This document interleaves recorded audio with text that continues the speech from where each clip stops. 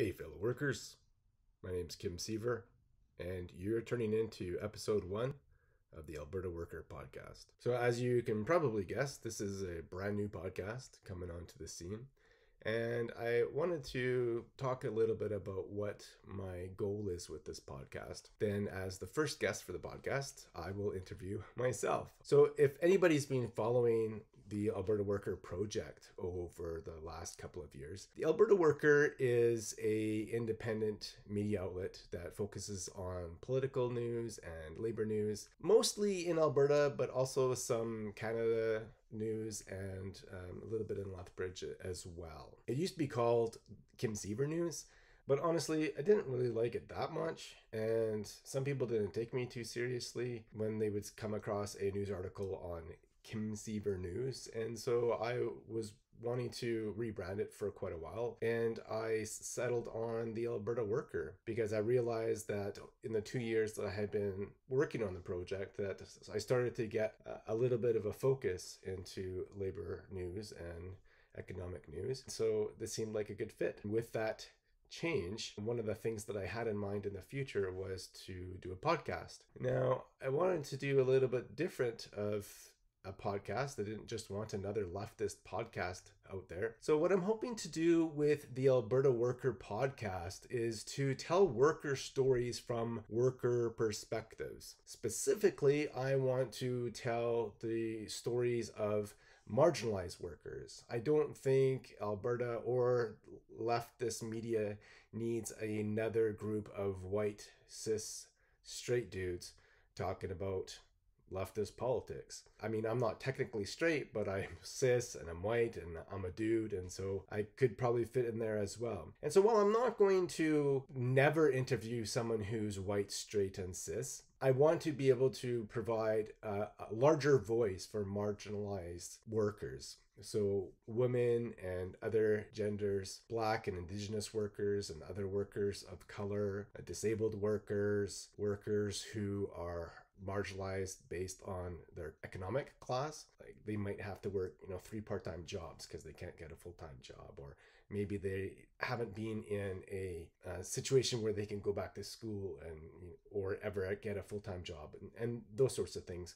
So people coming from diverse backgrounds, but who are marginalized in ways other than being a member of the working class. I think it'd be a way for us to focus on economic challenges that workers face as they intersect with other issues that people face, as well as they deal with racism and sexism and homophobia and all those sorts of different things. And so that's my hope for this podcast, is to tell worker stories from a worker perspective with a focus on marginalized workers. And another thing with the podcast is that my schedule doesn't allow me to do a weekly podcast. What this podcast is going to be a season-based podcast. And so I'm going to be putting out weekly podcasts, but only for a certain period every year, generally throughout the summer. A lot of podcasts take time off in the summertime, and so this will be an opportunity for you to be able to have some content to listen to when your favorite podcasts have taken a summer break. During the school year, I'm a lot busier, and so I don't have the capacity to be able to do a weekly podcast at this moment. Maybe in the near future, I might be able to, but not that I can see this year or maybe even next year. But I thought a summer podcast would be a great way for me to be able to do it, because my schedule frees up a little bit more. And so that's what I'm hoping to do. Over the next couple of months, I hope to do a weekly podcast, and I'm not sure how many it's going to be. Maybe 8, maybe 10, something along those lines. And so today is number 1. I already have interviews lined up for episode 2 and episode 3, which I might talk about at the end of this podcast. And so that's really the background on my podcast. I don't know how long each episode is going to be. This is my first go at it. I'm just going to go in and tell my story, and then we'll see how long it goes from there. And then next week when you tune in, I will have my first interview, and we'll tell that person's story, and we'll see how it goes from there, and see if it's going to take 20 minutes, if it's going to be 30 minutes, if it's going to be an hour. I'm not sure how long it's going to take. And then, of course, I'll have to edit it down. And so tune in next week and see if next week's episode is just as long as this episode. So I think that's pretty much all of it. Now I'm just going to focus right on into my own personal history. I'm going to talk a little bit about where I grew up and a little bit about my family background, and then go into my own personal labor history and kind of how I ended up where I am now. So I was born in Moose Jaw, Saskatchewan, but we moved from there when I was just a baby. We moved to Calgary again for just a few months. And actually for the next several years, I just moved around from small town to small town, living with various family members, my grandparents, my biological father's relatives, going back and forth between these different towns until I finally ended up in Regina. My mom and my biological father had separated. I ended up moving in with my little sister and my mom to live with another man and his 3 young sons. To make a long story short, this man and this woman got married and we became a blended family. So my mom was 21 at the time and now had 5 children, all 5 years old or younger. And so that was an interesting experience growing up. My stepdad, who I was raised with since I was 4 years old, like 4.5, he's functionally my dad, and I call him my dad whenever I'm talking about him or to him. And so from here on out, if I mention him, I'm going to call him my dad, and that's who I'm referring to. I haven't had any contact with my biological father since I was 14, and I haven't seen him in person since I was 8. There's a complicated history there I'm not going to get into right now. That would probably double the length of this podcast. But so my dad worked in construction and still does to a degree. The entire time I've known him, he's worked in construction.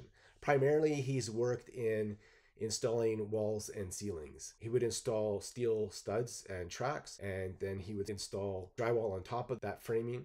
And he would also install acoustic ceiling tiles or drywall ceiling as well. And so that's what he did for pretty much all of my time growing up with him. And another thing too is whenever I refer to my stepbrothers, I just call them my brothers. And so when my youngest sibling entered into school, my mom started going back to school and she ended up becoming a nurse. And so here we were growing up in this family where my dad was a construction worker and my mom was a nurse. And that's the life I lived in. We moved around from house to house every couple of years, still staying within Regina for most of that time. I ended up going to 6 different schools when I lived in Regina. 5 of those were elementary schools, and we lived in government housing a couple of times. My dad would get laid off, and so we would end up having to move because we couldn't afford mortgage anymore and that sort of thing. Just before I turned 16, my dad and mom moved us out to BC, where the economic situation was a lot better. The economic situation in Regina wasn't that great. My dad was having a hard time finding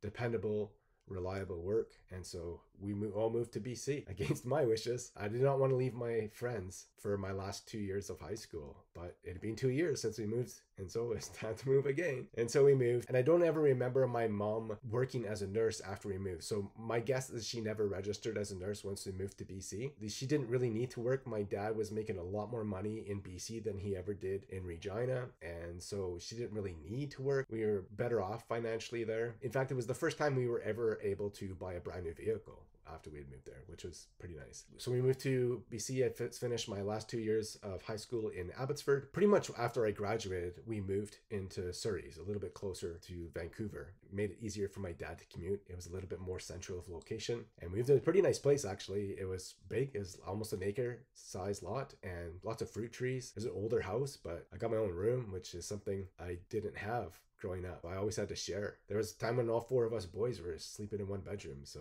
it was nice to have my own room. And then I went on my Mormon mission. I got back after a couple years, got married, and we spent the first 3 years of our marriage in Surrey. Then we moved to Lethbridge to transfer to the University of Lethbridge, and we've been in Lethbridge ever since. So that's pretty much my personal history. My spouse Mary and I got married in May of 1995, so we just barely celebrated our 27th anniversary, and we have 6 children. Our oldest is 23. Our youngest is just about 7. Might have actually had her birthday by the time you hear this. Still not sure when I'm going to be releasing these podcasts, or it might even be her birthday. Yeah, and so our 2 oldest are in their 20s, working and figuring out balancing work with post-secondary education. We have a child in high school, a child in middle school, and our 2 youngest are homeschooled. Well, kind of like a hybrid. So they do kind of distance learning through a school district up in Vermilion, but then we kind of help out with some of the paperwork and we work through a facilitator and stuff. And so it's just kind of this hybrid thing. So that's where we're sitting at. And we live in a house just south of downtown Lethbridge and in the Rainbow House, which you've probably heard of. If you pay attention to Alberta politics, it's probably come up. So yeah, that's my personal history. If you have any questions about that, if you're watching this on YouTube, you can post a question in the comments below and I can answer that question later on. But I think now I'll go into my work history. So I think the first job I ever had was delivering flyers. And actually at one point, my mom and dad ended up taking over the distribution managing position. They would manage in several routes within the neighborhood where I was delivering. And so they ended up becoming my bosses. I think it was twice a week, Wednesdays and Saturdays, I would go and deliver various flyers to within my neighborhood. I did just one street. I think I did 5 or 6 blocks, something like that. And I would just deliver the flyers. Got some spending money, which is pretty cool. We lived pretty close to a strip mall that had a Toys R Us. So I'd go there and buy some cool stuff sometimes. And we also lived pretty much kitty corner from a convenience store. So I'd go there and splurge my money on Crispy Crunches and Frescas and butter tarts and stuff. So yeah, it was a pretty cool time with this first job. And then I stopped doing it when I found out that we were going to have to deliver phone books. And I was like, there's no way I'm carrying all those phone books across my 13-year-old scrawny shoulders. I quit my route before I had a chance to do that. And then the next job I had was kind of like casual stuff. I would just help my dad sometimes do clean up at his construction sites. He'd be finished a job and there'd be so much garbage. He just need someone to come in and give him a hand. So we would sometimes go in there and give him a hand. And I can't remember if he paid us or anything, but I mean, it's still work. So it is labor. And the next real job I had was a fry cook at McDonald's. I did that in my first year in high school after we moved to Abbotsford. So I mean, technically it was my 3rd year of high school, but I also fried a few burgers, but mostly I didn't do the fries. Somebody else always did the fries, but I think I helped them out once or twice. Oh, I also did chicken McNuggets. So I did chicken McNuggets, pies, chicken patties, and fish patties. Not only would I fry them, but I would put the chicken sandwiches and the fish sandwiches together as well. So that was mostly my job. And then like get supplies and stuff like that, wash the floors, whatever, take out garbages, just general stuff like that. So that was my real first paid job. I didn't get a job after that until we moved to Surrey after I graduated. There was a gas station just sort of around the corner from us. It was probably like a 10-minute walk, maybe even less than that. I phoned them up one day, asked them if they were hiring. They said to come in with my resume and for an interview. So I did, and I got hired on the spot, which is pretty cool. And so I worked as a gas jockey for several months anyhow. And I worked primarily the graveyard shift, which was kind of cool because I was, 17/18 years old at the time. And my coworker that I worked with the most, at first it wasn't like that, but after he came on about a month or so after I did, and then we worked almost always together at the same shifts, and so we got to know each other really well. And he was around my age too, and so we chat lots of cool stuff, and we were both pretty young and energetic, had lots of energy and strength and stuff. And so working midnight shift 5 days a week wasn't that big of a deal for us. And we had lots of fun. And then we'd sleep in the mornings and then wake up and go hang out on Saturdays and stuff and do stuff on the weekends together. But I did that for a few months, and then they moved me to one of their other locations. So I guess that was my second gas jockey job, but it was with the same company. So I don't know, a different location. And then they started cutting my hours, and eventually I just quit. I just wasn't making enough money. And if I'm not going to be making much money, I could make not much money not working or going to work somewhere else. And so I did that. And then I tried to do MLM with Herbalife for a little while. I found out I sucked at sales. And so I phoned so many people and nobody wanted to buy the stuff. And I had all this shake powder that I had to use up. And I was so scrawny. I was like 6'2", 150 pounds. And these shakes weren't working. I couldn't put on any weight. It was like, I can't even say that these things work for me.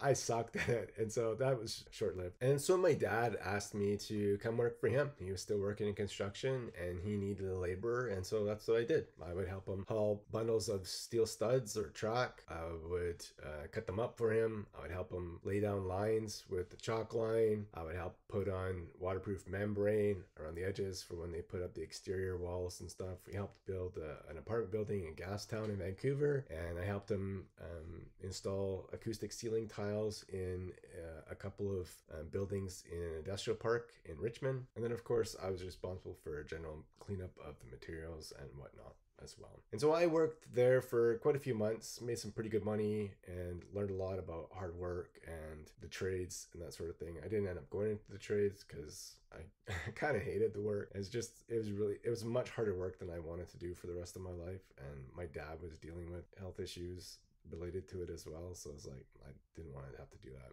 And then, like I said, spent 2 years on my Mormon mission, and then I came back home and looked for work for a little while, but then I ended up getting a job at a gas station that was probably like a 15-20 minute walk from where I lived. I wasn't a gas jockey. I was back to doing graveyard shift. I was the gas station attendant, so I was inside and I would approve people's purchases for gas and that sort of thing, and then sell them like convenience store stuff, snacks and coffee and whatnot when they'd come in.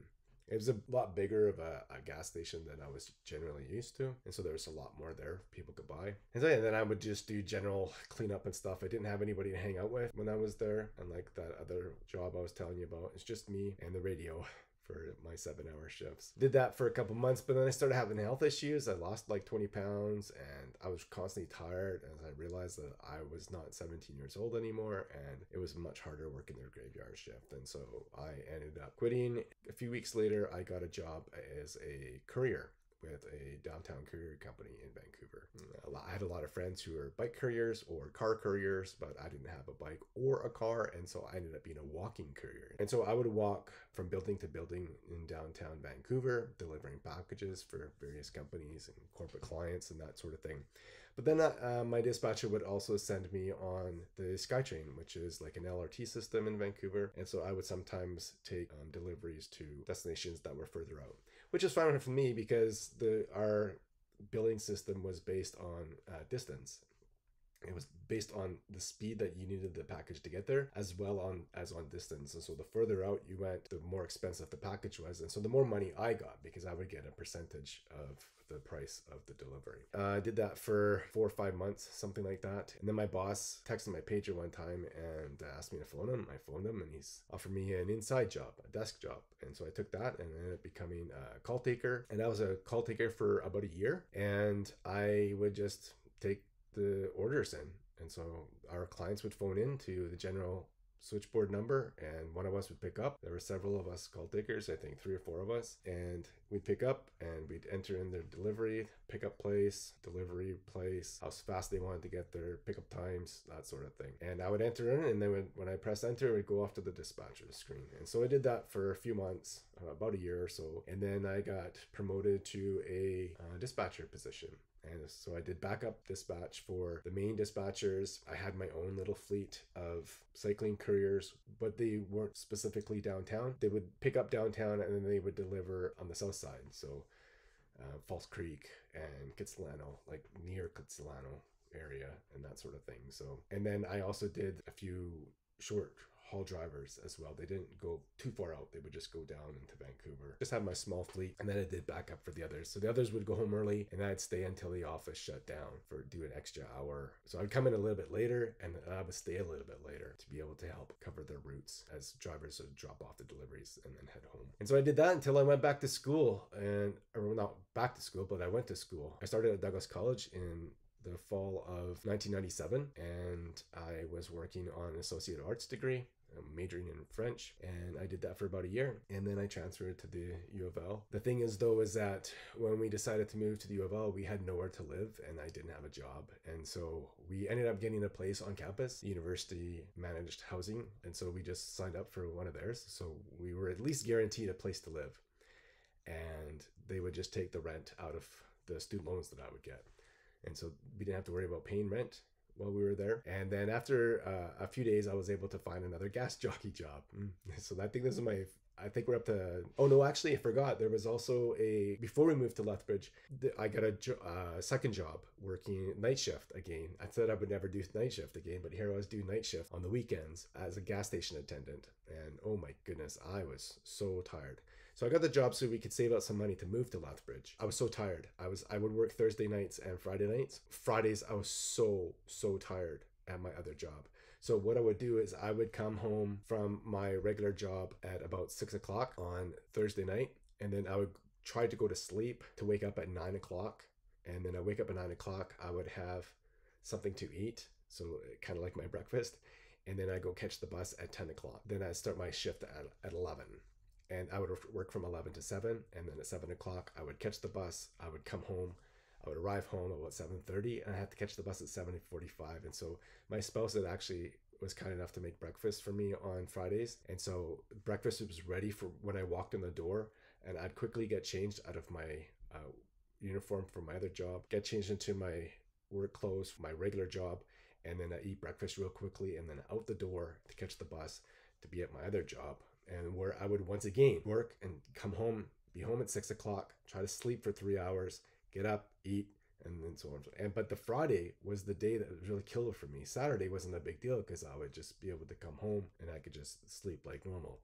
But Friday, it was tough. And I was basically running off of 3 hours of sleep on Fridays, and often would fall asleep when I was taking calls and orders for the courier company. One time I fell asleep while I was trying to walk up the stairs to get my bag. It was tough. It was really tough. Anyhow, so after we moved to Lethbridge, I was phoning around trying to get a job, and I found this job as a gas jockey at another gas station. I got the job and worked there for a week, but I just wasn't making enough money. I wasn't getting enough shifts. It wasn't full time, and I was getting paid minimum wage, which I don't remember what it was at the time, but my first paycheck was less than $200, and there's just no way I was going to be able to live like that. And so looking for more work, and I found another job. And so I took the second job, quit my first job as the gas jockey, and that was the last gas station job I've ever had since then. So I worked as a carpet cleaner for a year, just cleaning carpets, residential and commercial, institutional carpets. Did that for a year. Did it full-time during the summer, and then part-time when I was in school. And so it was pretty decent money. It wasn't enough. Like I would probably get around $500-600 on my paychecks. So it was okay, but like you couldn't live off that full-time. Going to school part-time, it was okay. It was tough on my health though. I was dealing with some arthritic pain, especially my hips and my knees. Just the movements of the machines, I think, was aggravating that. And so after about a year working for the company, I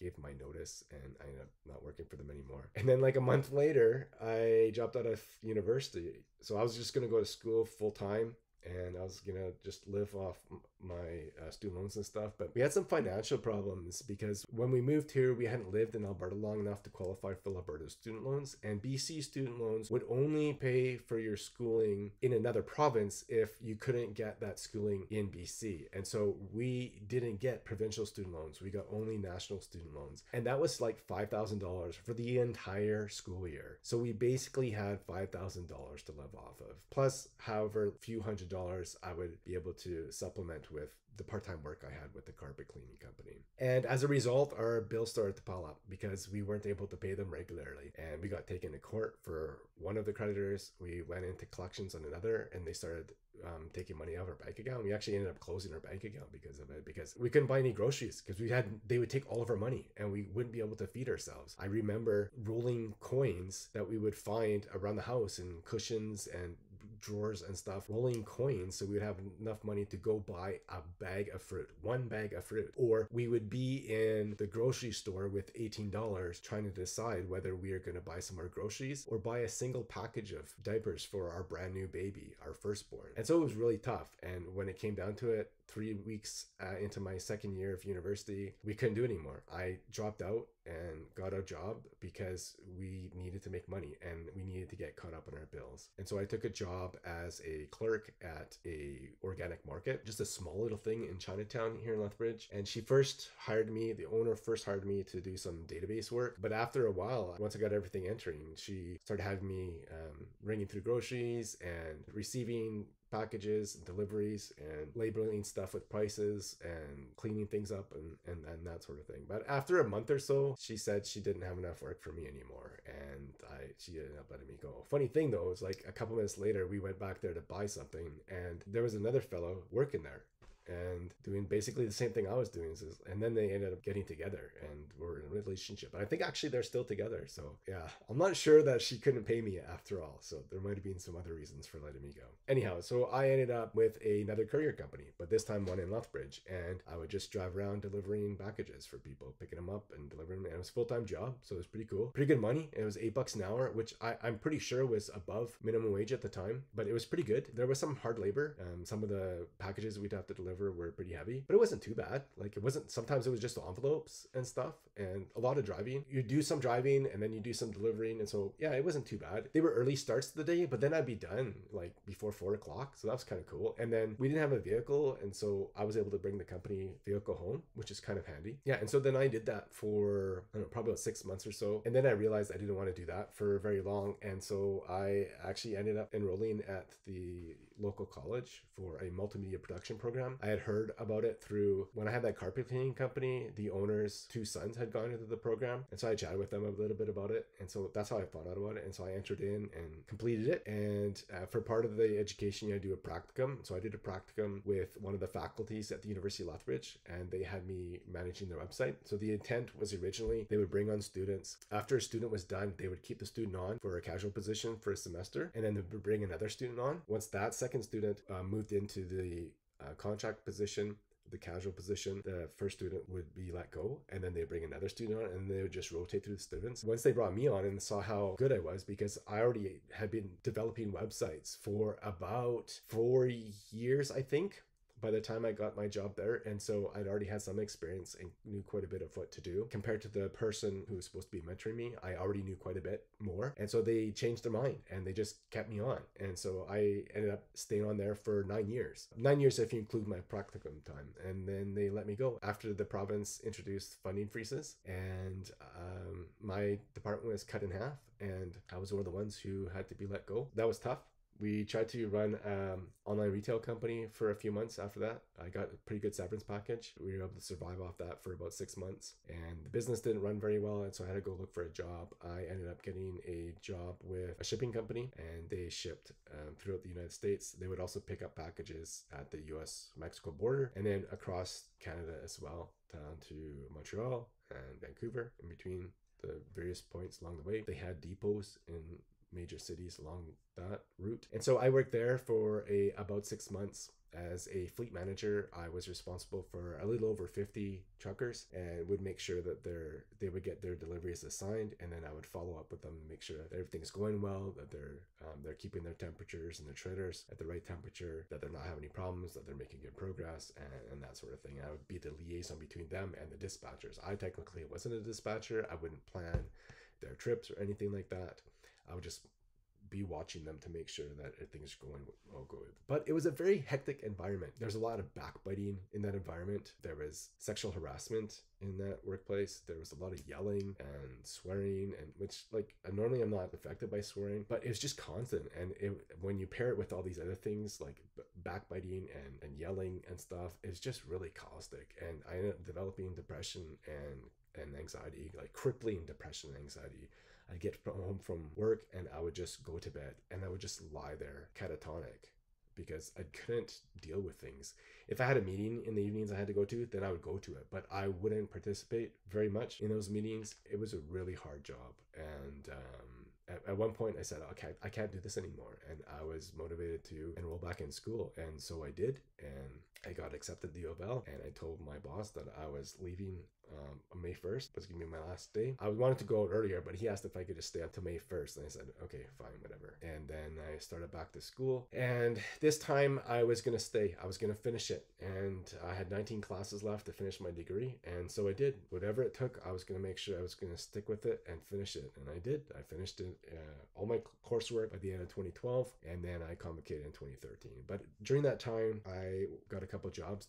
During the summer of 2011, I found a job doing processing for a company that would facilitate temporary foreign workers coming to Lethbridge. And not just temporary foreign workers, but people who needed student visas, work visas, things like that as well. And so I would help making sure the paperwork was in the proper order and that sort of thing. So basically an administrative assistant, but I wasn't paying very well. I wasn't getting very many hours. And so it was okay, but not what I wanted. And I didn't want to do that for the rest of my life. And then a website development position came up, and I didn't really want to go into that field, but it's like, I got got to do something. And I know how to develop websites. And so I had an interview with this company. They were so impressed with the things that we talked about. They ended up actually giving me a different position. They gave the website position to somebody else, and they developed a communication specialist position for me so that I would manage their social media, email newsletter, and their print newsletter, manage copy editing and writing for them, and all that sort of thing. It was a great job. I really, really enjoyed it a lot, and I learned a ton. They ended up having some funding issues, and so they had to let me go. And I had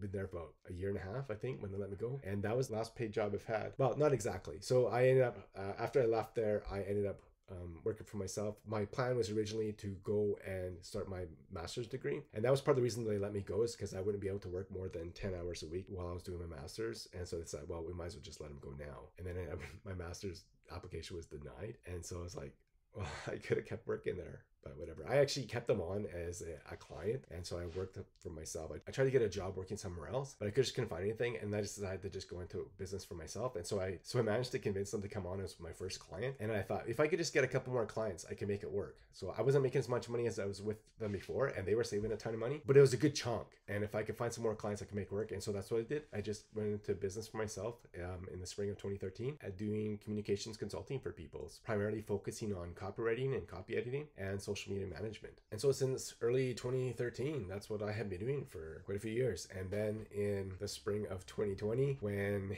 the provincial government brought in all those public health protections related to the COVID-19 pandemic, a lot of my clients had shut down and they had no revenue coming in, and so they had to cancel my contracts. And so I ended up losing every one of my clients, and it was tough. And it was back to where I was when I was let go in 2013. I was looking for work. I was trying to see if I could get more clients, and nothing was working out. I had been writing poetry and writing articles about various issues in Lethbridge, nothing regular, just once in a while. A lot of it related to the supervised consumption site. And I had a Patreon account set up and a PayPal thing set up. And so I had a few people signed up to be subscribers, but I was only making like $75 a month or something. It wasn't very much money. But since I had time on my hands, I was doing some research into an issue that somebody had mentioned to me on social media. And I found a lot of information that really was very interesting. And so I put it all together and wrote an article up and uploaded it to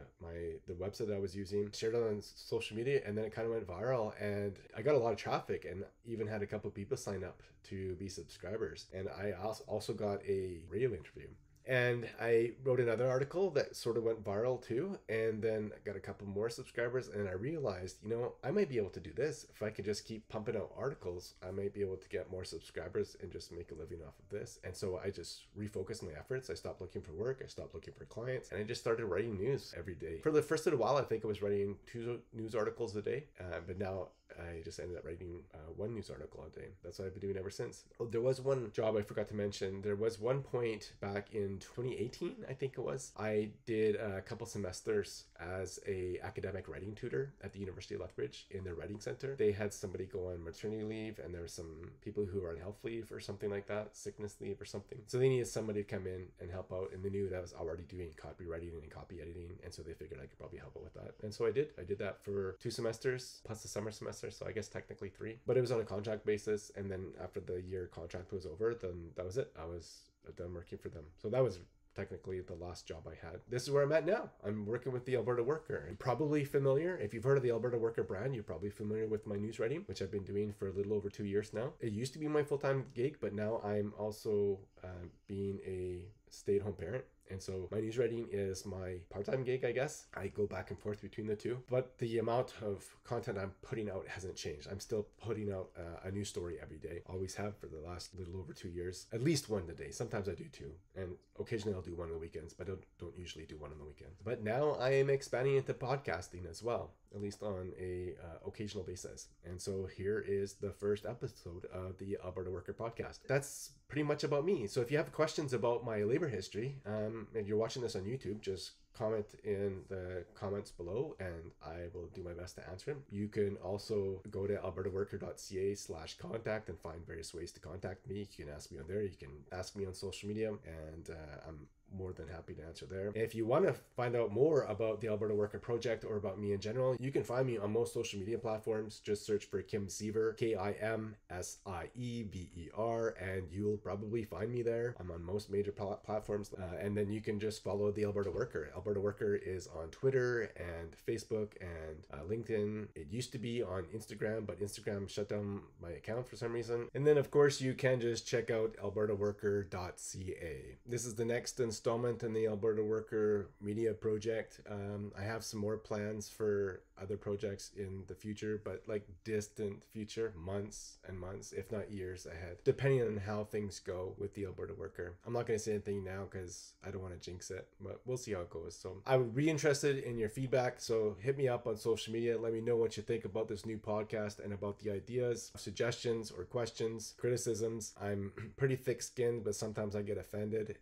But after I think about it for a little while, I will probably come to your side. So if you have some suggestions, let me know. And if you think that you would fit with the type of guest that I would like to have on the podcast, then let me know. I would love to chat with you about that. Or if you know of somebody who you think would be a great guest on this podcast, let me know or let them know. So remember, it's people who are part of the working class, but who fit within other marginalized identities. So they could be women or of other genders, or they can be Black and or Indigenous workers or other workers of color. They could be disabled. They might be from a religious minority, so they could be like Muslim or Jewish workers, for example, and they might be queer workers. So those sorts of things, as long as they are part of another marginalized identity other than the working class, then I would love to be able to chat with them and talk about their work history, their personal history, and their worker stories from a worker perspective. So you sort of got a taste of what it's like with this podcast. And to give you a heads up on who is going to be the guest for episode number 2, it is going to be Christy Thomas, who is the current president of the Lethbridge and District Labor Council. I'm really excited about meeting with Christy, finding out about her personal labor history, and then as well talking about the Labor Council and what its role is, how she got involved, and maybe some of its history and that sort of thing. Should be pretty exciting. So tune in next week and be able to see how that interview goes. Thanks for tuning in, and solidarity.